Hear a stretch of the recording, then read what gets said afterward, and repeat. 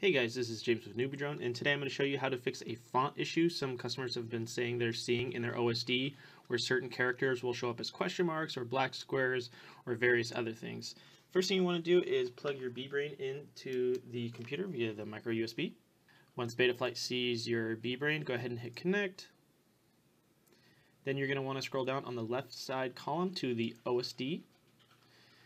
Scroll down to the Font Manager yellow button on the bottom right corner. Go ahead and click that. And basically what we're going to do is we're going to re-upload a font. That way it'll clear out any of the errors of the current font that's on the Flight Controller OSD. So I'm going to choose the digital one. I think that one looks kind of cool. So go ahead and upload font. But before you hit upload font, what you want to do is plug in a battery to your Flight Controller so that way it has constant power. Now that I have a battery plugged in, I'm going to go ahead and hit upload font. And you're going to want to let that go all the way. Make sure you don't unplug the battery or disconnect the USB cable.